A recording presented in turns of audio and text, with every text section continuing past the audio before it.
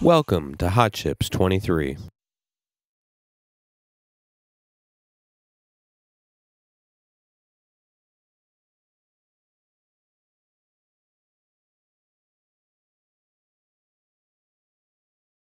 Session 2. Security.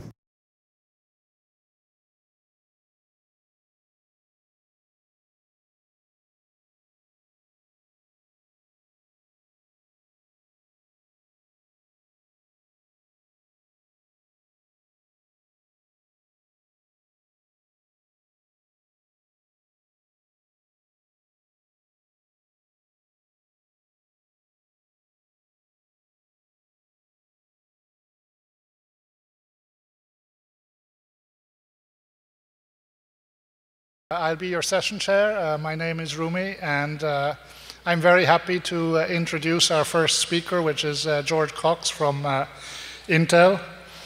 He's been at Intel for a grand total of 36 years, and he's worked on everything from supercomputers to security circuits, and that's what he's going to talk about today, very specifically the digital random number generator, codename DRNG. George, please. Good morning. God, the microphone does work. So, now for something entirely different. There's not any cores in here at all. I used to do parallel things. I remember them from doing supercomputing, but this is not. So, I guess I'd better flick the slides. I should introduce the two other people who are fundamental to the implementation of this, along with a bunch of people in various product groups. There's a fellow named Charles Dike, who invented the digital entropy source, or digital true random number generator that we're going to talk about. Charles was born metastable and proves it every time I talk to him. DJ Johnston, who's the microarchitect of all the downstream post-processing logic, is also a major contributor here. I sort of lead the program across Intel. There's a legal disclaimer, which you will really want to put your mind to. So we have an outline, and so we'll proceed down that outline. In at least computing platforms that Intel makes, and I believe that others make too, there and always has been what I'd call a platform entropy problem. There wasn't enough digitized entropy available for doing all the things you'd like to, like making keys and that sort of thing. And it's caused a lot of things like software PRNGs and entropy pools and all this kind of stuff to be built into various security libraries. We're trying to deliver a mechanism that'll put at rest many of those needs. We're going to deliver consistently high quality, high performance, fully post-processed, that is not raw anymore. We're going to deliver you cooked entropy on each Intel Silicon product. And of course, I'm not allowed to say when and where and why, but soon. Go to IDF and you'll see presentations on the first such vehicle. The goal is basically, if entropy is needed on a piece of Intel Silicon, this device will be there ubiquitously. In fact, when we first started this program, there were a half a dozen different analog ring oscillator-based TRNGs on Intel Silicon, none of them related to anything else. And since only one of the 6 was mine, the other 5 were, of course, not optimal. And it's been my goal to kill all 6. I'm down to 1 left, and when it moves from 32 to 22 nanometer, it will be of this sort. So, and you'd think that getting a small little company like Intel to do the same thing everywhere consistently would be a fun opportunity. We can talk about that a little later. We're building it to be reusable across the process, design, and manufacturing environments. Those are 3 different rocks in your road. The process rock, the manufacturing rock, and the design rock. Because, of course, we use the same tools and manufacturing processes for all of our products. So, we're going to embed it everywhere, and it will be good. So, what is it that we're talking about building? We're talking about building a reusable block. And it has all this stuff in it. What we're really talking about is, well, how's this little sweetheart work? Am I pointing anywhere useful? This is a pipeline. Of course, I have tremors, so you'll have to watch where I'm sort of pointing. There's something called an entropy source, which is, we'll talk about it in detail later, but basically it's a noise sensor. It's a digital noise sensor. It senses thermal noise and captures and digitizes it. Because it is a digital circuit, we're actually able to have a mathematical model for it, which is not true of analog entropy sources. Because we're able to have that, we know expected arrival rates of certain short patterns under a curve that tell us an indirect measure of the quality of the entropy. That is, they tell us the measure of how well the entropy source is working relative to its mathematical model.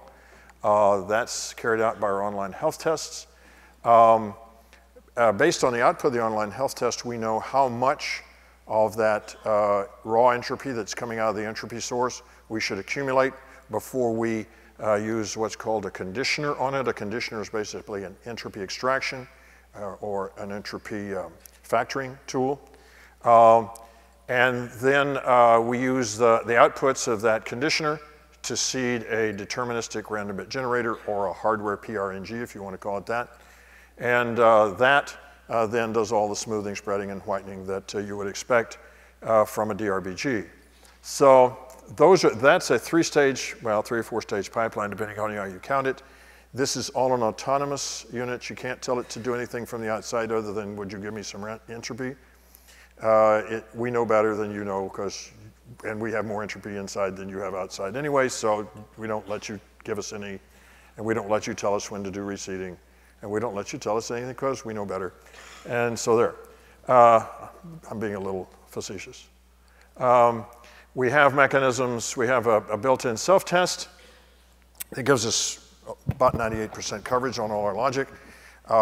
It's one of the things you learn when you walk up to your design for test engineering staff and say, I have a non-deterministic circuit here. What do you think? You like it, right? I want to build an instruction that gives you non-deterministic results. And there's a lot of this going on. And they say, well, how are we going to test that? And then you tell them, well, I have a built-in self-test. And once you get through and it says, well, there's only 2 bits you have to test to see pass-fail at high-volume manufacturing. And once they believe that it has coverage, they go, oh, good. And then they leave you alone, more or less. But just in case it didn't work, it turns out there's a test port mechanism in the side that you can use to, when you're in the right mode, look at all its internals. And we built that because those DFX people didn't believe that we could ever build anything that would work, and so that they would have to go and look inside. It turns out that the test port was used deeply in debugging the thing, but in product, haven't had to use it yet. So it's like it had a better use than what we wanted for it. It turns out that bolting anything like this into a platform, you have to have we have a wrapper that bolts up to whatever the local buses in the platform are. Wouldn't you like to think that in a nice, well-managed company like Intel, we'd have all the same local buses across all our platforms? Not so lucky. In fact, over the 5 embeddings we've completed so far, about 40% of the work has been in the wrapper rather than the DRNG itself. And that's an indictment of one sort or another. The DRBG is designed to be NIST SP800-90 compliant. That is, the quality we guarantee is based on the standard we're compliant to, and it's designed to be FIPS certifiable, which is as yet not quite done. And I think we've talked about the rest of it. The red dotted line is the FIPS boundary. This is the first that we know of, the first that I know of, white box in black box certification for FIPS. We're telling the FIPS lab that we're working with everything about the inside of that red box and how it keeps people from getting inside of it when it's in FIPS mode. And we're not telling them anything at all about the billions and billions of transistors around it on the same die, because this is embedded in the middle of a processor die or a chipset die. And this white box and black box FIPSing is a relatively new, if not brand new, a certification model that we're working on. And let's see where to go from here. Yes, I know it's, okay. So as I said, this is a multi-stage pipeline. queues between them, autonomously scheduled, so there's no external inputs at all. You can't tell it to do anything except give me some entropy. The entropy starts on the left, goes through the various processing, accretes on the right. When the queues are full on the right, then they back up all the way to the left. And what are you supposed to do when you're not doing anything useful? Well, you're supposed to either clock gate yourself or power gate yourself, and we do that autonomously. So that's all the power story for this poor little thing, and it doesn't burn much power anyway. And because everything's autonomous, when we decide we've conditioned something really nice, we go ahead and reseed the DRBG, which is a good thing. You know, you can, with this particular standard of DRBGs, you don't have to reseed, but every 2 to the 41th generates or something like that. The worst case under max load that we can put on it in a as yet unannounced silicon product, it will reseed every 25 generates. So the whole idea of being able to look at the output of a DRBG or a PRNG and compute what the keys were inside of it is made relatively impractical by our. The thing you got to understand, we'll get to it in a minute, but this entropy source is not like what you think of when you think of an analog TRNG that might produce a few hundred kilobits a second of sampling. This poor little sucker makes up its mind and gives us a bit between 2.5 and 3.5 gigatimes a second. So it's from a paucity of entropy in the platform, you now turn to an abundance of entropy in the platform. Okay, let's see, next slide. Well, an entropy source. All it is really is, in this case, it's a differential latch right here in the second box up. And we push it into metastability. Thermal noise drives it out of metastability through a clock and data reduction mechanism. Since we're making entropy or capturing and digitizing entropy so fast, the downstream logic, the conditioners and all that stuff, really only runs at maybe 1/3 of the rate that the entropy source does. The entropy source is an asynchronous self-time circuit. And so we end up, instead of throwing away some of those bits, because we make 2 or 3 or 4 bits for every 1 bit we take out of it, we end up using an XOR circuitry, an XOR accumulated circuitry, which actually, since XOR is entropy preserving, it actually improves the entropy as you're going. And then we have synchronizers at the boundary where we go across into the rest of the downstream logic. It turns out that to keep an entropy source centered on its curve, we talked about the mathematical model that we need for it, we have a feedback circuit that, depending on the arrival rates of certain bits and so forth, it drives the center of the, it drives some bias on the devices in that differential latch to keep the circuit centered, both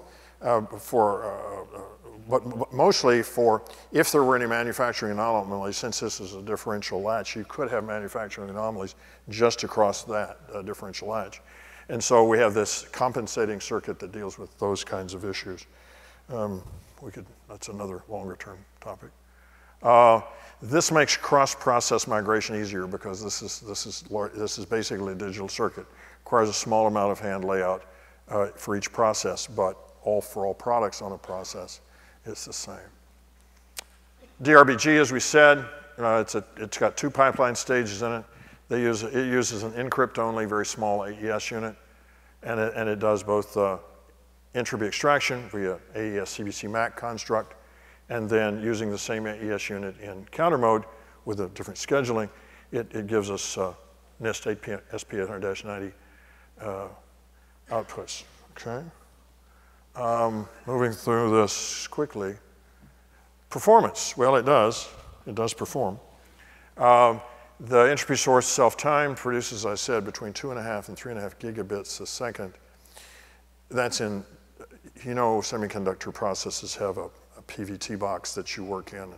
In the slow corner, you'll, on say a 22 nanometer process like this is talking about, it'll still be producing well above a gigabit a second. So this is all designed so that at every stage it's over-designed by about a factor of 50%. It turns out, I didn't talk about quality, it turns out that in terms of measured quality out of the entropy source, you know, because it's raw, it hadn't been post-processed, you might expect bias and correlation issues like that. Turns out that we designed it so that it didn't have to be deliver more than 0.5 bit per bit entropy. The lowest we've measured is somewhere around 0.92 bits per bit entropy out of it. In fact, we had, as you probably know, the tests you use on PRNGs or DRBGs are pass-fail tests, and they expect perfect entropy. It turned out that we have one stream, about 100 megabytes out of one particular entropy source, that we had to run more than 80 megabytes of that through something like DieHard to get the test to even be able to tell that the raw entropy wasn't 1 bit per bit. So it does a pretty fair job, and it slings bits at you pretty fast. As we said, we accumulate them. We measure the quality of the small bit strings coming out against the expected mathematical model for the entropy source, and judge whether the entropy source, how healthy it is at any point in time, and use that to compensate if we ever need to, in terms of how much entropy we pass through this CBC MAC construct. Basically, we take 512 bits in there, we condition them down to 256 bits of 1 bit per bit entropy, and then we use that 256 bits to seed this 128-bit DRBG. So there's two factors of compression in what we're using here. The DRBG itself takes 11 clocks to generate 128 bits at 800 megahertz. In effect, at 800 megahertz, it's generating 800 megabytes a second of post-processed entropy that we can deliver through what will show up here in a minute as an instruction. It turns out that that 800 megabytes a second, then you have to deliver that across chip to the processor cores or whatever other agent on the die might be using it. Okay. Okay. Oh, and as I said for DFX,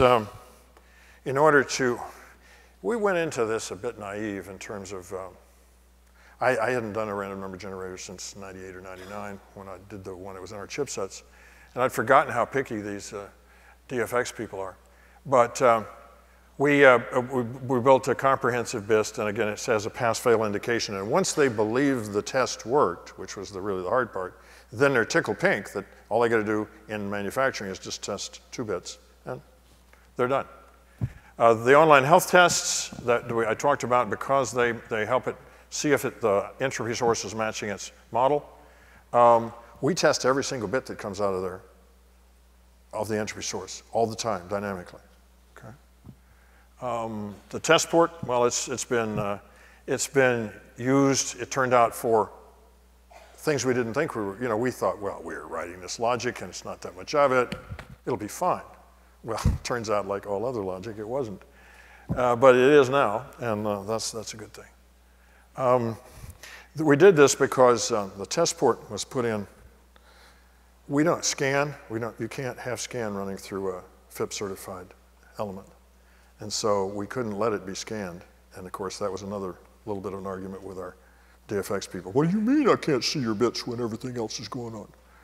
So one thing we did have to do for them, though, non-deterministic outputs from a random number generator when you're running a big bunch of software with multiple threads and they're all going after random numbers at arbitrary times, they don't want to have the wrong they want determinism. So we have a deterministic mode that you might like. You all may have seen a Dilbert cartoon a while back. It was about randomness. And in the cartoon, Dilbert's taking his manager down to look at this new random number generator. And on the screen, it's coming out 9999999999999. And the manager said, is that random? And of course, Dilbert said, well, that's the hard thing to know with random number generators.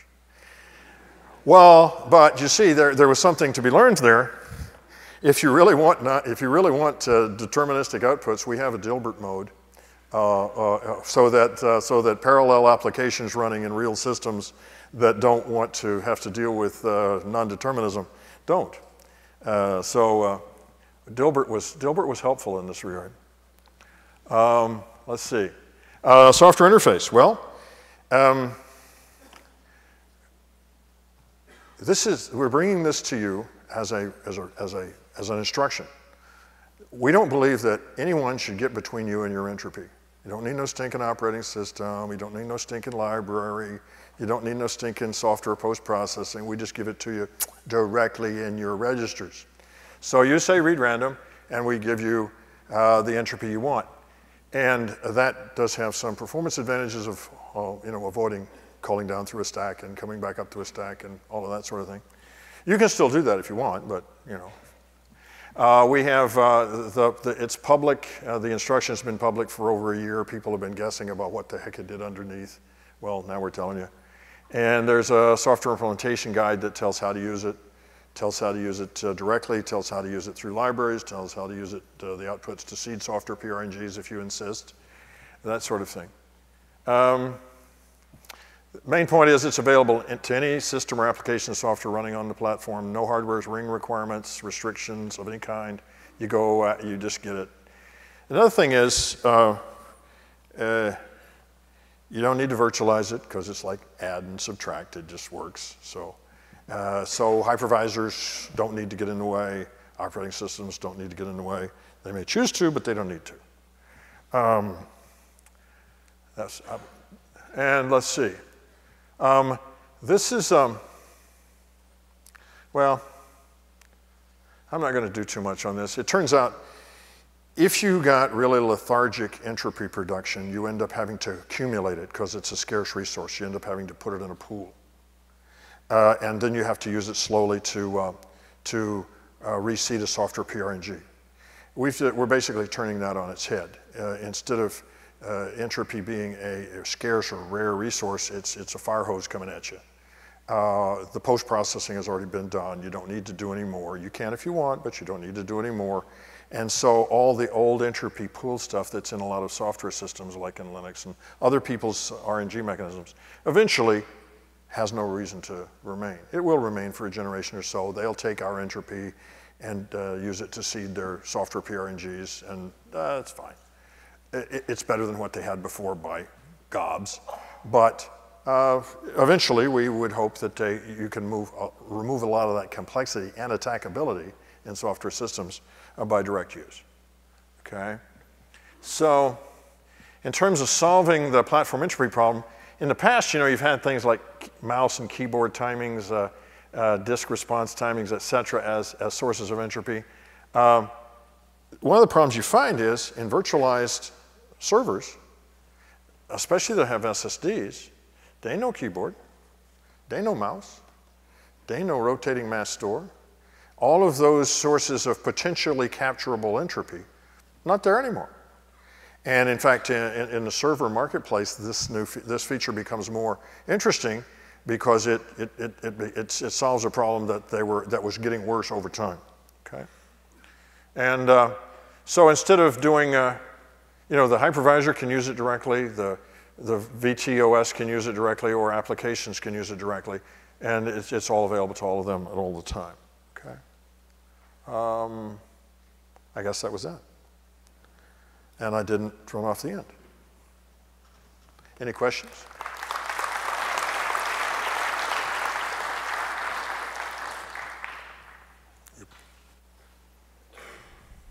Israel Cohen from the University of Massachusetts. Do you measure the quality of your random number generation as a function of the operating temperature? What happens if you lower the temperature of the circuit almost to freezing? Do you get 9999? Well, you get a lot of different effects that we could talk about outside, but Intel and every other semiconductor manufacturer makes products that work in a certain PVT box, and then you simulate and measure outside that box for some percentage. We do all that, and it works fine inside that box at low to high temperatures, low to high voltages, et cetera. And we do, at least early on, we're being a bit careful that we're measuring and evaluating long streams, offline long streams of both raw and cooked entropy to make sure that they are of the quality that we expect. Part of the measurement of that has to do with the FIP certification, but yes. So the only time we've had this entropy source not have some anomalies was if we ever run it below about 16 megahertz on a 22 nanometer process. And of course, you know, you'd have to be constraining it in some very hard ways to make it run that slow. Yes? Hi, John Montrim, NVIDIA. Are there power states in which the circuit is shut off completely? And if so, are there any considerations about wake-up time when it comes back on? That's a very good question. When we were clock gating it, the entropy source was kept just ticking away because the downstream logic is the dominant active power consumer. When we go to, and when we have now to fully power gated, there was always the anxiety that there would be some issue. It turns out that full power gating is effectively equivalent to a reset. And this thing goes through its built-in self-test of the entropy source and the downstream logic at that point. So we test it to make sure it's running well. So there was the anxiety that it wouldn't be. We haven't had any failures of that sort yet. That's all I can say. Does that mean that if an instruction goes to get a random number, that the built-in self-test on wake-up may not be ready to give it a number, or do we simply not restart the processor until the random source is ready? There's some interesting timing questions there, but at this point, by the time software is running, it will have entropy available. Okay, thanks. That's a good questions, both of them. Any more? Well, then all I can say is thank you very much. There'll be a quiz. No, I'm sorry. Let's see. There will be announcements at IDF in September about the arrival of products across the spectrum that will contain this feature. Okay, thank you very much, George. Let's have a hand. Okay, next up we have, let's make sure we get the right one. Next up we have Carl Ramey from Tilera. And let me just pull his thing up here. Oops. Let's drive this properly here. This mouse is...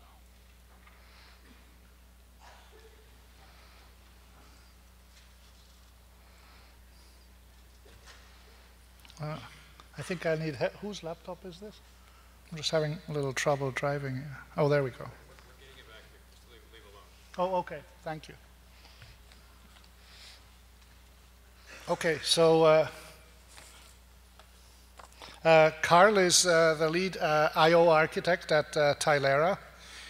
Prior to being at Tilera, he was on design validation for the 21264, 364, and 464 alpha processors at Digital Equipment Corporation.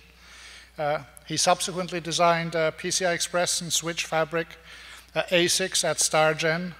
And Carl holds a bachelor and master's degree in electrical engineering from Carnegie Mellon University. So welcome, Carl, go ahead. Thank you.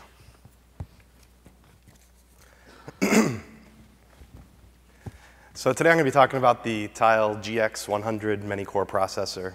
Specifically, I'm going to be talking about acceleration, interfaces, and architecture.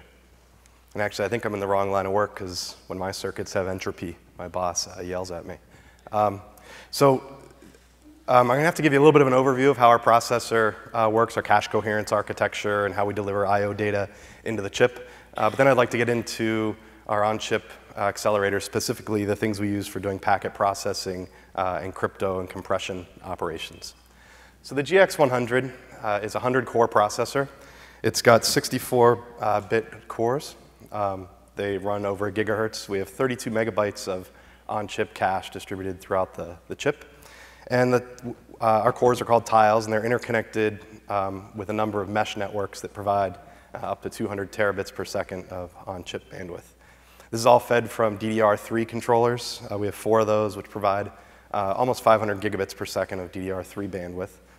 And since we're talking about I/O today as our focus, the I/O interfaces, we have 100 gigabits per second of packet I/O, and we achieve that through a combination of interlocking ports, Zowie ports, gigabit Ethernet ports. We also have PCI Express interfaces, which we're not going to talk about today. And MPipe is our on-chip NIC. So this is our wire speed packet engine that's delivering 120 million packets per second to the applications that are running on the chip. For acceleration, we support up to 40 gigabits of crypto. That's small packet performance. Large packet performance would typically be higher than that. And that's for things like AES, IPsec, et cetera. We also have compression engines, which are becoming more and more important in applications. So just, again, a little background on the actual architecture of the core. It's a globally shared physical address space, fully cache coherent. We have a terabyte of addressable space, so that's 40 bits of physical address space. Complete hardware cache coherent, so we run SMP Linux across all 100 cores. It's a standard shared memory programming model, so you don't have to go modify your source code to work with our chip. I/O read and write data is actually participating in the cache coherence protocol. So when an I/O read comes in, we deliver that directly into the core, and the data is delivered out to the I/O device, similarly with writes. We also provide, we're going to talk a lot today about virtualization and user I/O. I think virtualization is kind of a buzzword and gets overused, but specifically when I talk about virtualization, I'm referring to the ability to take hardware resources and partition those up and deliver those directly to the user. So this is, might be what you call hardware-assisted virtualization. So once we've partitioned resources and given those off to the user, it's a direct interaction between the user and the I/O device or the accelerator. He doesn't have to go through a hypervisor or any other system calls in order to talk to his hardware. But at the same time, it's fully protected through a standard virtual address translation mechanism. We provide these on-chip accelerators for doing things like crypto and compression. So what we found is, as we're building more and more cores, there are certain tasks, such as crypto, AES, et cetera, that don't really make sense to implement in a standard general purpose core. You end up burning all of your compute power just doing the crypto portion of your application. And really, 90% of your application is the stuff beyond that. We want to get into layer 3, layer 4 processing of the packet data. So we provide some on-chip accelerators to sort of perform in an energy efficient way those operations that just wouldn't work well in the general purpose core. I'm not really going to be talking anymore about the core itself, so now we're going to talk about the I/O processor, our I/O network interface. So MPipe is our multi-core programmable packet engine. Fundamentally, its goal is to deliver wire speed performance. So on this particular device, that's 120 million packets per second delivered into the worker tiles. But at the same time, we need it to be programmable. So we're trying to build systems that will work well in a cloud computing environment where you may have different requirements than, say, a networking app at the edge of the network where I might have more crypto-heavy, more compression. So we can sort of balance that and achieve a programmable network interface that works well across multiple applications and still maintains that wire speed performance and energy efficiency. Packet data, again, is fed directly to the user, so you don't need to do a system call to grab your packet, and when you want to send a packet, you don't have to go up through the operating system. MPipe itself is broken into these 3 major chunks. The packet parsing classification. This is separate from our main 100 cores. There are cores that live out inside the MPipe engine. These are small cores dedicated just for doing packet classification and parsing. And we have a couple slides on that in a few minutes. And so really the classifier's job is to parse the headers, de-encapsulate the packet, and figure out what application the packet belongs to. Load balancing is actually the next major piece. We're finding it in ManyCore as we go from 2 to 4 to 32 to 100 cores, the load balancer becomes more and more important. Any single core can't necessarily do the line rate. So 120 million packets per second through a single core just isn't practical. So the flows need to be distributed across the chip. And so I think in the future, you're going to see things like load balancers becoming more and more important in multi-core and many-core designs. The load balancer provides direct-to-tile distribution. It's all cache coherent. So again, because the I/O is participating in the cache coherence protocol, it becomes seamless for the user to send and receive packets. We also do things like buffer management in hardware. So you could consider this sort of an acceleration feature in the sense that if you try to do this in software, you only have a few handful of nanoseconds to deliver each buffer. So by implementing it in hardware, we can provide buffers to the user or to the M-pipe engine at line rate. We also provide egress services for doing reordering and synchronization so that you can distribute your packets out across many cores, operate on the packets, and then put the flow back together before you ship it out. So ordering is another big consideration in packet processing on a ManyCore design. So we, again, throughout the stack, we're supporting round-robin distribution, load leveling, all through one cache coherent interface. And virtualization shows up on every slide, so I probably don't need to talk about it on every slide. So M-pipe, the software interface is pretty simple. The user application, when he wants to set up a connection, maybe he wants an Ethernet port, maybe he wants a queue or a VLAN within that port, goes through the operating system and optionally a hypervisor to do the setup. And the setup's all done through memory mapped I/O. We have a special page table entry that maps you out to the I/O that you want to talk to. Once that's installed, the hypervisor sets up all the hardware resources and allocates it to your application. Once everything's been set up, though, the communication is direct. So you're sending your packets directly to M-pipe, you're receiving your packets directly from M-pipe, and then the accelerators, which we're going to talk about in the second half, are all directly accessible through that same interface through virtual address space. Everything's moved cache coherently, including the interrupts. So the interrupts are delivered coherently to the tile, directly into user space. So when you receive an interrupt, say on a high priority packet delivery or even an exception condition, that can be delivered directly into user space. We can also deliver that interrupt up to the operating system or hypervisor, but you don't have to do that. So you don't have to be proxying and upcalling, downcalling, moving your interrupts around between protection levels. We also support a single descriptor format throughout the whole chip. So for example, when we deliver a packet into the user's virtual address space, and let's say he decides that he wants to perform a max-sec operation on it or some other kind of crypto op, he can send that out to one of the accelerators. The operation acts on that, and it's all through virtual address pointers. It's essentially a zero-copy system, even though we're moving data all around the chip. The user doesn't have to worry about putting in a different buffer, reformatting descriptors. It's all pretty seamless. Virtualization, again, is all through the TLB, so it's a standard protection model that we've sort of extended into the I/O devices. And we're going to talk a little about that in one of the future slides here. The packet flow itself consists of packets arriving from MACs, whether that's interlock-in or ZOWI ports. Those get dropped into a large packet buffer, and the packet buffer's job is really there just to cover the bandwidth delay product while we're doing classification, load balancing, figure out where we're going to send this thing. So as the packet's accumulating, we send the headers over to our classification engine, and we're going to talk about that in the next slide. But the classification engine, his job is really just to do the stateless portion of the L2 through L4 parsing. He's not doing session state lookup, but he's more identifying, all right, this is an IPv4, this matches a VLAN that I expected, whatever it might be. So he parses the headers and selects the flow. Or more precisely, I think, is really select the application. Is this going, we might be running a firewall on a dozen tiles while we're running snort on another 25 tiles. So the classifier's job is to figure out what group of tiles is getting this thing. At the same time, he's going to assign a buffer pool, so he can do size-based buffer distribution or just decide, use this buffer pool for this application, another buffer pool for another application, again, maintaining that resource partitioning that's been set up by the operating system. After the packet's been delivered to the load balancer, he's going to choose the correct worker within the group of tiles. So that might be as simple as round robin. More likely it's some sort of load-leveled distribution of the flows such that you try to deliver it to the least busy queue, and we tend to try to affinitize flows so that you deliver the same flow to the same worker to give you some more temporal locality of all your session state data. And then after we've picked a worker, we DMA the data, write that into the distributed cache. And then we write a descriptor. So the descriptor is a 64-byte structure that's been generated by our programmable classifier. That structure is written into a ring buffer, typically into the worker's cache.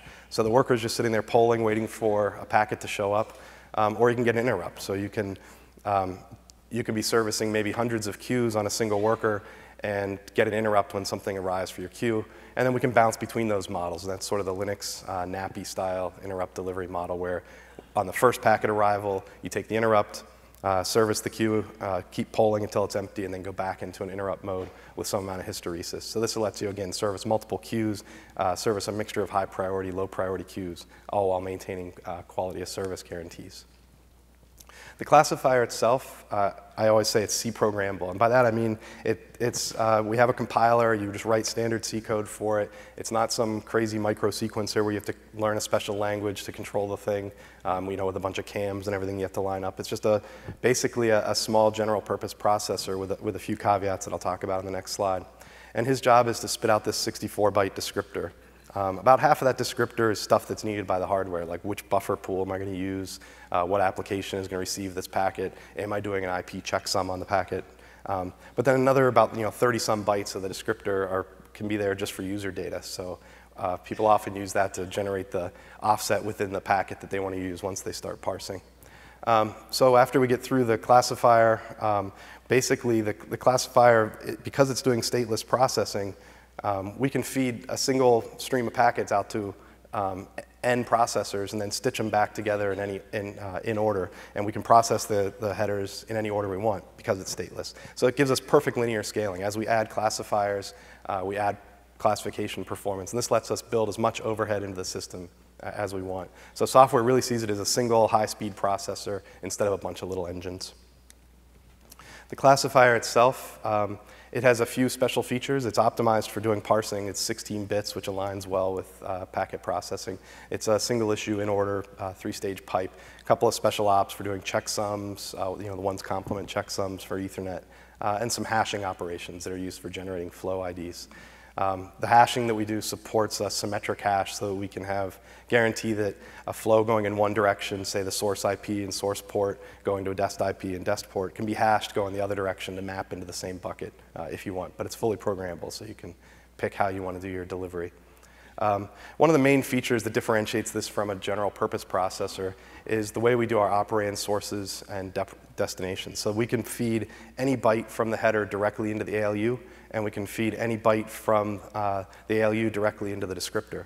And so if you look at doing packet processing on a general purpose core, if you were going to look at a 128-byte header or a 64-byte header or whatever it is, you'd have to do a load instruction for every 2 bytes, and you'd have to do a store instruction for every set of bytes that you wanted to write to a descriptor. So we save that 50, 100 instructions by allowing direct access. And so this really increases our headroom and increases the performance. It's also dynamically reconfigurable. So if you want to update your VLAN tables on the fly, change the MAC addresses, register new flows, take applications down, bring new applications up, that can all be changed on the fly at line rate without dropping any packets. The performance itself, again, exceeds 120 million packets per second, and that's using what we call full-featured classification program. So that includes IPv4, IPv6, some layers of encapsulation, unrolling, and doing header validation. And that actually was with about 200 or slightly less than 200 cycles out of the 260 cycle packet budget. So that actually leaves a fair bit of headroom for doing customization. In the past, we've seen with a lot of network processors where if you want to change the program or change what you're doing, you have to give something up. You have to get rid of a feature because everything ends up so tightly packed that you don't have the ability to customize without losing capability. It becomes a multi-month process just to do something different with the VLAN or something. So we actually provide a fair bit of headroom in this design to make it easy to keep up with line rate. So we talked about how the packets actually get delivered into the core, and now we want to perform some sort of acceleration option like crypto. So when we started looking at doing on-chip acceleration, we had 2 choices. Well, actually 3. One choice is don't do any acceleration at all and just do it in general purpose computes. We talked about that earlier. It just sort of doesn't fit well for energy efficiency. If you burn up a whole chip's worth of area just doing your crypto, then you don't have anything left over to do the sort of real compute. So when we looked at doing some hardware-assisted acceleration, we saw 2 major ways to do this. What we would call off-core acceleration, and that's a centralized accelerator that would live out of the core. And in that model, you have a single shared resource, which tends to be intuitively sort of the enemy of multi-core, ManyCore. Trying to have a single shared resource and many cores, it doesn't seem to scale. It doesn't allow you, you end up having to lock, and locks are pretty terrible in ManyCore. And so it just sort of generally not palatable for the design. And it has a queuing issue. So if I have a single shared resource that's doing my crypto operation, and it's working on a large packet, but then a small packet from a high priority queue shows up, I get variable latency and high latency. It's not really good for real-time systems. So there's these basic problems with doing some kind of a shared accelerator or off-core acceleration. The other model is in-core acceleration, which at first seems a pretty good fit for multi-core. As you add cores, you add more capability. So in a larger chip, you get more capability. And in the in-core acceleration, you put a small amount of accelerator into each core, so maybe a small amount of AES or whatever operation you want to achieve. The problem with this is trying to get high bandwidth, or high performance on high bandwidth flows. So for example, if I have a 10 gigabit or a 40 gigabit system, I'm delivering that packet data into a small handful number of cores that are doing supposed to be doing my crypto front end. Each one of those cores can't necessarily keep up with the line rate. So what I have to do then is distribute my packets across more cores than I really wanted to. The other way to look at that is you get a poor kind of balance of temporal or spatial localization of that acceleration feature. So in other words, if 90% of my application isn't doing crypto, which is what we're sort of aiming for, then that means that 90% of my cores at any one time or in space, spatially, are wasting those transistors sitting there leaking and not earning their keep. So we really, we want things to scale, but at the same time, it's impossible to build. You really don't want to optimize that smaller piece of your application and then take the hit on every core. The model we see that we think makes more sense is to add the appropriate amount of acceleration and then scale the cores. So you scale the general purpose stuff, but don't scale the special purpose stuff.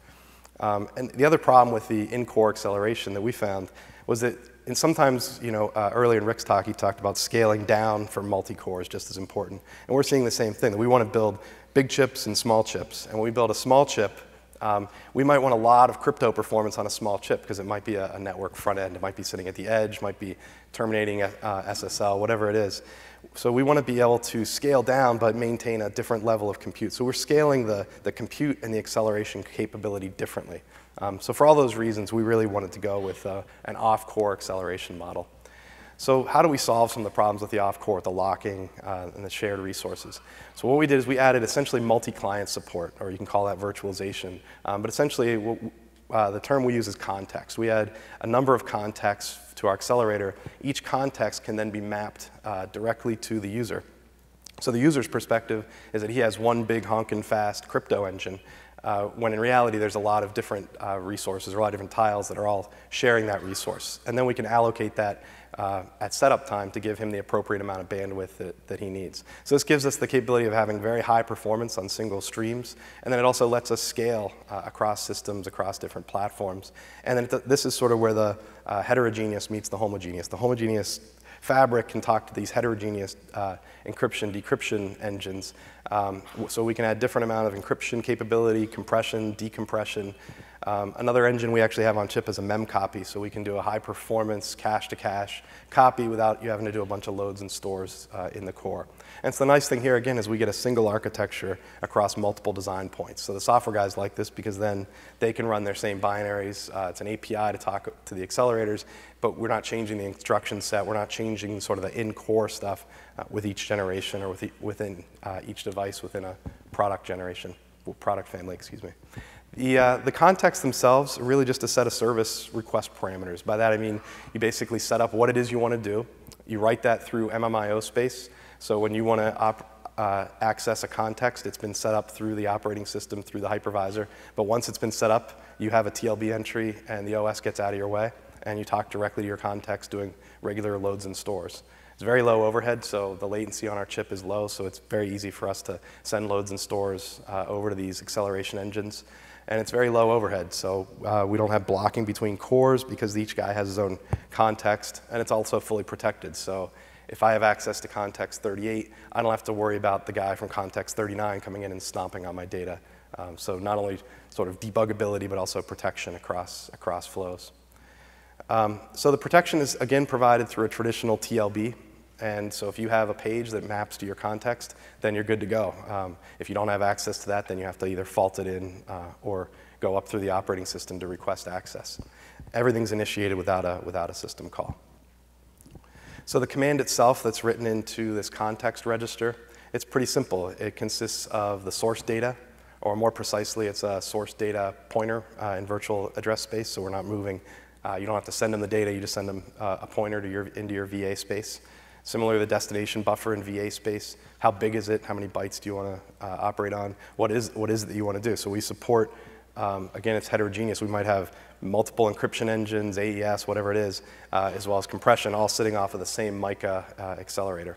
And then also any in-band data that's needed, such as metadata for encryption keys, that would be passed in as part of the context. All this is written into those registers, which then are fed into a scheduler. The scheduler's job is to honor any quality of service guarantees, do the prioritization, choose amongst the contexts, assign those to compression, decompression resources, and then launch that over the DMA engine in order to start up the operation. The DMA engine itself, again, he's just getting a VA from the context and saying, all right, let me go grab this data and feed it into the engine. To get that virtual address translated into a physical address, we have an IO TLB at all of our IO interfaces as well as in the Mica accelerator engines. The IO TLB can be faulted in, so the user can take a fault on the first use, or it can be pre-installed. So this is, again, what provides you the protection. If the user's giving you a bad VA, then we can take that trap in the operating system without impacting any of the other contexts. And that interrupt can be delivered to any core. The DMA engine itself also supports scatter-gather, so we can go off, our MPipe engine supports using chained buffers, so we can spray a packet into a bunch of small buffers, so a 1K packet can be broken up into a bunch of 128-byte chunks or whatever. And then when we send that over to the accelerator, similarly, he supports that same format, so we can gather up all the fragments, put it into one packet, and then pass that through the accelerator, and then if he wants, he can scatter that out across multiple buffers. The API is very simple. It's really just a wrapper. It's not a system call. And this is where we set up, here's the source data, source pointer. So we just give you a nice wrapper to make it easy to do. But that just results in a handful of MMIO loads and stores. The notification of the completion is very similar to the MPipe packet engine. You can either poll until your operation is complete, or you can take an interrupt. And that really supports two fundamentally different modes of operation.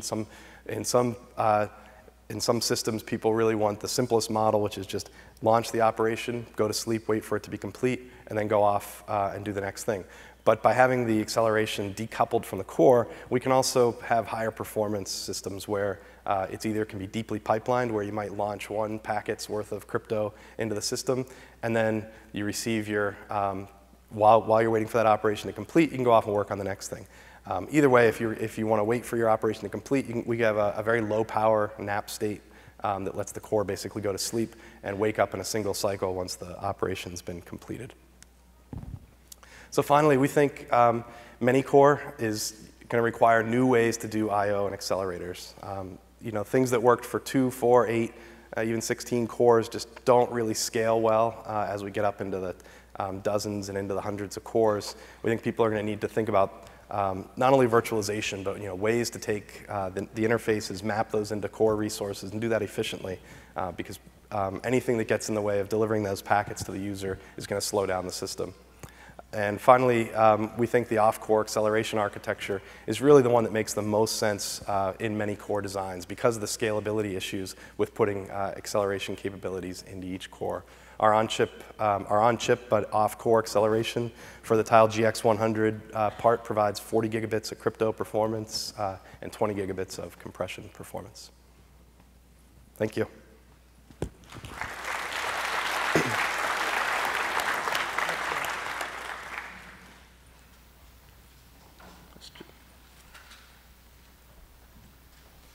Hi, I'm Dave Brown from the company formerly known as Sun Microsystems. I was kind of curious about if there are any particular problems of doing cache coherence at the scale of 100 cores, and if there were any particular unique issues to sort of the integration. I mean, you've got two problems. One is the scale of 100 cores. Sure. The other is sort of maybe this more unique problem of integrating heterogeneous processors into that coherence methodology. So. Sure. Yeah, we spent a lot of time on our cache coherence protocol. That's one of our, we think that's one of the major stumbling blocks in going to a many-core system is developing a good cache coherence protocol. and it's making the choices about whether you're going to do write through or write back, and how we maintain the coherence across the cores. In general, it's a directory-based scheme, and it's essentially a distributed L3 cache. We think it scales very well up into the dozens, hundreds, even hundreds of cores. Certainly nothing scales infinitely, but we think we actually have a fair bit of headroom in the protocol to go even higher. And then as far as integrating that with the accelerators, it really becomes a matter of putting the same cache coherence front ends into all of your IOs and all of your interfaces so that everybody's kind of speaking the same language and everybody's participating in the cache coherence protocol. But once that's been established, our architecture is actually fairly easy to deal with. Because it's a mesh, we can add new IOs at the edges. As long as they follow the protocol, you can add in any number of accelerators and basically plug them into our chip, and it works pretty seamlessly. Hi, I'm Bharat Mutaya with Intel Corporation. Does the Tile GX support floating point operations? It does. We have a floating point accelerator. I probably shouldn't say accelerator. We have instructions in the core which aid in floating point, so it's not a direct floating point unit. What we found in our previous generation was that even things like spec have a fair bit of floating point in them. So we added some floating point, even for what you'd think of as traditional integer applications. We thought we needed some floating point assist. And so it's, yeah, like I said, I wouldn't call it a full floating point unit, but we definitely have floating point assist. Thank you. Actually, Carl, I have one question related to the user-level delivery of the interrupts. How do you bypass save restore of the operating system context when you do that? Can you elaborate? Sure. Yeah, I mean, it's similar to delivering the interrupt to the operating system, but when we deliver it to the user is in charge of his own ISR. So we have essentially system save state for each protection level. So we can protect the operating system, the hypervisor. We actually have 4 protection levels, and we can separate those things. So when the user takes his interrupt, he really just has to maintain his own state. So he has to swap out any registers he's going to need in his ISR.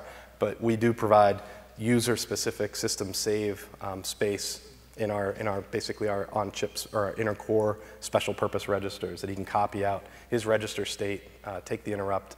And so in a small number of instructions, we can actually take the interrupt, process it, and get back to the user program. Much lower latency than having to go into the operating system. Okay, thank you. Any other questions? Hi, one more question. Shubhu Mukherjee, Cavium. Hey, what's the die size? Yeah, I can't really talk about.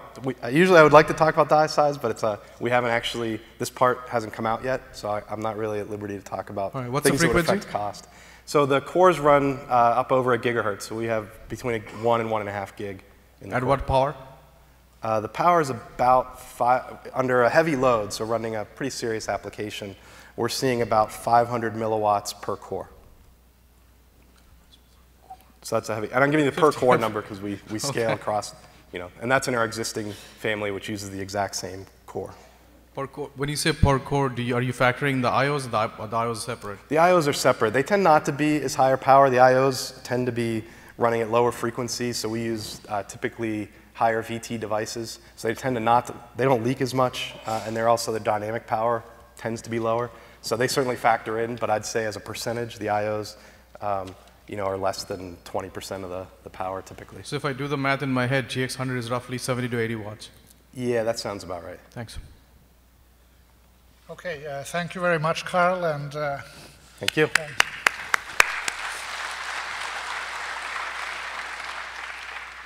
Okay, our next speaker is Jeff Pangborn from Cavium. He's a principal engineer in the networking and communications division there. And prior to joining Cavium, he served in different technical roles at Cisco for 9 years. And Jeff has an MS degree from Santa Clara University and a bachelor's degree from Carnegie Mellon. Jeff?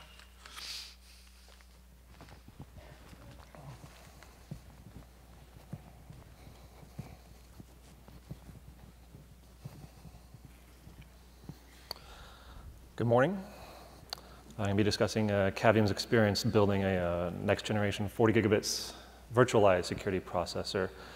This part has been branded as the Nitrox 3 and is a follow-on to our currently shipping Nitrox PX part. I'll be covering the motivation for developing the Nitrox 3, in addition to some of the major components that are inside the chip, as well as some of the challenges, design challenges we faced, and some of the lessons learned from this project. So as of January 1st of this year, NIST has been recommending that the RSA key size be incremented from 1,024 bits up to 2,048. And even though you're doubling the key size, the computation difficulty is really 6 to 8 times what you experience with 1,024-bit keys. So as our customers are transitioning to the larger key size, there's definitely demand to be able to satisfy the extra computational requirements. In addition, we need to be able to support chips that have a larger gigabit per second bandwidth for performing bulk crypto operations. In addition, also expanding the feature set to include data compression and decompression beyond just the standard encryption, encryption and decryption, which our Nitrox family has historically supported. The Nitrox 3 part needs to be able to fit as a PCI Express adapter card, so we have a stringent limit of 25 watts for the slot power. And in addition, we've been asked to implement virtualization, hardware-supported virtualization for the Nitrox 3, particularly for our data center requirements. And our customers would also like to be able to have their software migration path to the Nitrox 3 be relatively simple. They don't want to have to redesign the code that they've already written as they move to the next Nitrox generation. This is a simplified block diagram of what the Nitrox 3 looks like. We have a 16-lane Gen 2 PCI Express interface to the host or PCI Express switch, 64 on-chip crypto engines, and 4 engines for performing data compression and decompression, an on-chip interconnect. There's a scratch pad memory, a random number generator as well that can be used by the crypto engines. And there's not necessarily a virtualization block as is shown in the block diagram, but rather as soon as the data comes into the chip, there's a virtualization component that's really tagged with all the data as it goes throughout the chip, and I'll go into that a little later. This is a rough floor plan diagram of what the chip looks like. The crypto cores take about 50% of the total die area. The compression engines are in the upper left, and the bottom left of the die is consumed with the DMA engines, PCI Express interface, and performing SR-IOV. And between the compression engines and the PCI Express controller is the instruction queue manager, which is responsible for performing the VF arbitration and for distributing the work to the various on-chip engines. So going into detail about the crypto cores, these are Cavium design crypto cores. They support concurrently a variety of different protocols, and they're microprogrammable, which is how they can support a variety of protocols. In addition, if any protocols are developed in the future, essentially a software upgrade allows the Nitrox 3 to support new features. And these crypto engines, even though they are definitely designed to do crypto in very effectively, they're really just math engines, and so you can actually be doing the module operations by creating instructions just for performing generic math functions that you want to offload from your processor, whether you're doing crypto or not. There's no external memory on this part. All the memory is internal, and so there's no extra cost for the customer to really have any off-chip memory or to implement any interfaces for DDR3, SDRAM, anything like that. Again, it's 40 gigabits per second of bulk crypto, SSL, IPsec, and the RSA operations is 200,000 operations per second of the 1024-bit keys, 35,000 operations per second for the 2048 keys. This graph is an example of how our performance actually scales linearly with the number of crypto cores we actually have on our chip. This performance is for a typical operating frequency that we have on our chip. And so it's going to be supporting higher frequencies if you want to be able to get better performance from your crypto cores. We have multiple clock domains on this die. It's a new 40 nanometer process for us. And so being able to crank up the power and the clock for your crypto cores would be able to let you get better RSA performance. The compression, decompression engines, we support several different protocols, and it's up to 20 gigabits support for compression and decompression, as well as programmable scatter-gather DMA operations to the host. The interconnect, which we have, is something which really is going to be tying all these cores together with the PCI Express interface. So we had a few key requirements. Certainly, the way that the compression operation works is it's very intensive, high data bandwidth, a lot of data in and out of the chip to the compression engines, especially for bulk crypto as well, a lot of data being moved around on the chip. For RSA operations, the frequency of data in and out is less, and so that's a factor in terms of how this interconnect gets used. And so we really wanted to have a design that could be tailored to how we actually see data moving around this chip. The cores really operate in isolation to each other, so you don't really need the crypto cores to be talking to each other. And so supporting an interconnect where the cores had to talk to each other, or perhaps the decompression cores need to talk to the encryption cores, which we didn't need, was really something that we wanted to take into account to simplify the design that we'd be using. So we came up with some requirements. In addition, we need to be able to have configurable bandwidth between the clients for propagating the virtual function capability, as well as putting in some debug capability for ourselves. So we looked at internal interconnects that Cavium had developed previously, looked at some third-party solutions, and eventually for this chip, we came up with a new interconnect policy. So we went with a ring topology internally. We have 4 ring stations that can connect the 64 encryption cores. We have another ring station for accessing the random number generator, the scratch pad memory.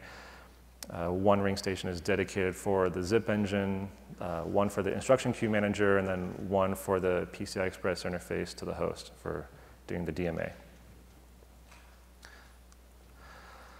So the benefits of going with the ring architecture that we realized early on was we were able to do distributed arbitration. So at each of the ring stations, they can be configured with really what portion of that client can actually access the interconnect point to point with any other ring station.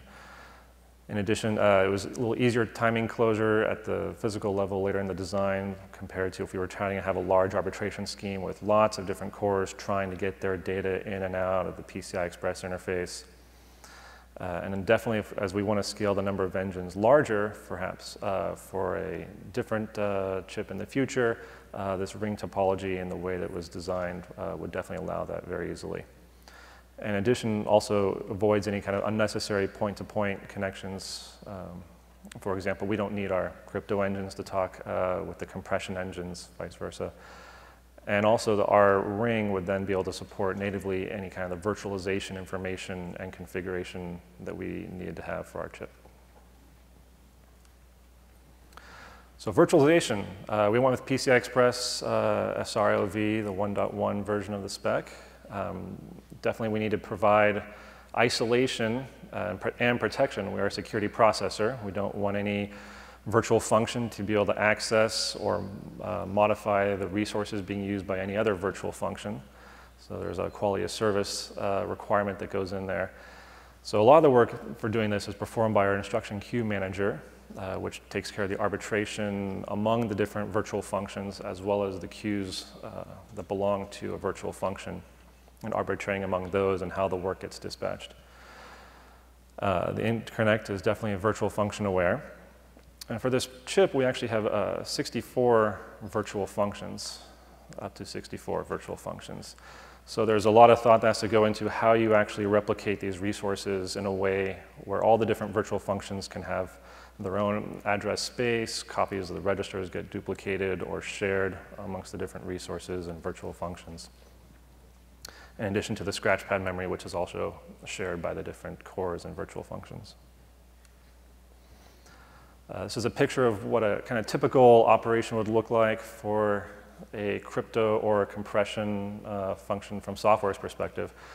Really, the virtual machine would come and write an instruction into the instruction queue manager, eventually write a doorbell register.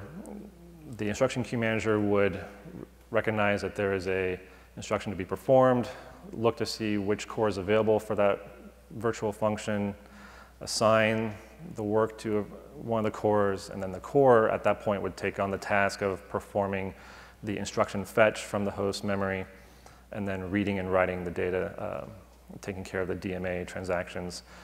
And when the instruction is completed, software can either pull the virtual function registers to determine what has completed. There's a count of how many completions have been achieved for crypto and compression, or interrupts can be generated back to the host, indicating that the work that was requested has been completed. This table is really just a comparison between what the current version of the Nitrox PX is versus the new Nitrox PX. Again, 8 times as many cores for crypto. Compression is new, virtualization is new. The crypto performance for the 1024-bit keys is now 12 times what it was in the Nitrox PX. And we managed to fit into 20 watts power dissipation. So this was going to be meeting our goal of being able to fit within the 25-watt limit for PCI Express adapter card.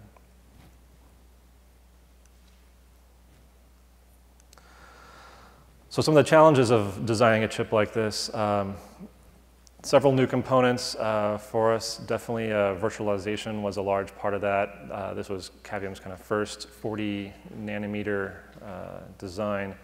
So definitely a new library. We didn't really have any existing technology in 40 nanometer to aid us. And we came up with an entirely new verification environment, which was different than something we had used for the previous generation of Nitrox products. Just to deal with the large configuration and operational space that comes with trying to have 64 virtual functions all running in parallel and measuring the QoS that goes with those. In addition, with the new virtualization requirement we had, the new verification environment, we ended up using 2 different verification simulators. And so there was a little bit of a challenge with that and being able to support simultaneously 2 simulators and what comes with that. And our intent was that we'd actually be able to use multiple simulators to really catch any kind of issues that maybe one simulator would not be able to model well with the new environment we had created. In addition, some of the challenges we had is we were given a mandate. It's really a single pass design. We weren't expecting to do any metal spins later, any full layer tape outs in the future. We really had to get it right the first time through. So definitely a lot of the things that allowed us to get away with that were the flexibility of the crypto engines and their microprogrammable. Variety of items in our interconnect are configurable from software's perspective. And definitely having a lot of debug and statistics gathering would allow us to really diagnose any issues or be able to tune through software the performance of the part to meet the customer needs. And so some of the lessons, definitely virtualization was something new for us. And so there was a bit of a learning curve with that. Virtual functions themselves and how you share multiple resources, how you guarantee QoS as you are resetting and sharing resources, resetting virtual functions, verifying that there's isolation between virtual functions over long simulation periods. And in addition, also the large configuration space that comes with that, as each virtual function can be tuned to operate in different kind of ways. You want to make sure that your verification roadmap can actually cover that. Some RTL tricks definitely that we used for faster simulation, as we realized you're going through your simulation model, you don't want to necessarily keep retesting some things which you've already tested in the past. Initialization procedures are really the same from virtual function to virtual function. You want to be able to really not spend simulation cycles testing things which have already been tested. And it turned out that actually, even though we went with multiple simulators and we did find some simulators were able to catch some bugs that other simulators missed, it also ended up being a curse in some ways in that you're dealing with multiple simulator vendors. We were reporting bugs back to the simulator vendors. And in addition, there's also concerns we had with the quality of the information that you're getting from a simulator. Sometimes we're not sure if the information is necessarily a bug in our verification environment or the RTL design, or if there's perhaps issues in the simulator itself. And so in some ways we felt we spent a little more debug time with the simulators themselves than we would have if we were just trusting of the results if we had just used one simulator. And with that, I will take your questions.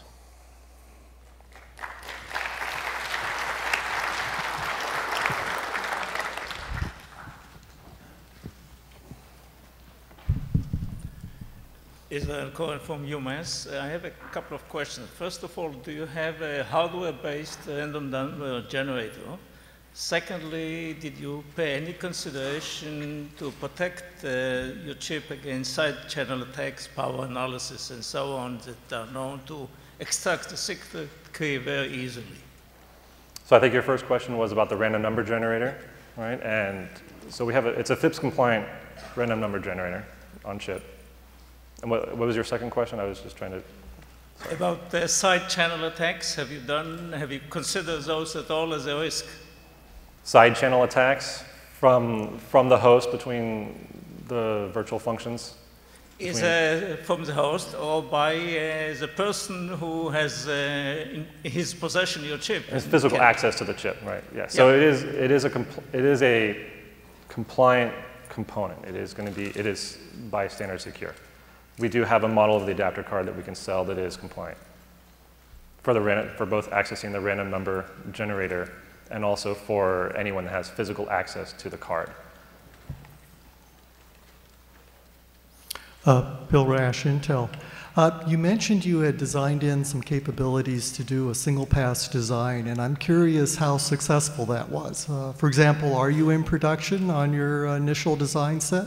Our current plan is that we will be sampling this at the end of the quarter.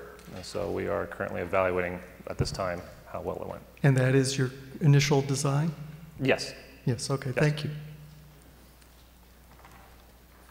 Jeff, I also had a question regarding the code on the card. If I read that correctly, that gets refetched for every flow, or is there, what code is on the card resident permanently versus what gets loaded? Sure, so the microcode is loaded essentially when the virtual machine is booted up. The software can modify the cores on the fly if they wish. They can disable certain cores and reload microcode to perform, to enable new functions, new crypto functions. What gets fetched is really any kind of the metadata or the packet data that goes along with the instruction that is passed to the core that specifically says what type of encryption, decryption function to perform, where in host memory the data resides, any specific information like that gets fetched. And that's the instruction fetch. Okay, I guess thank you very much, Jeff. Sure. And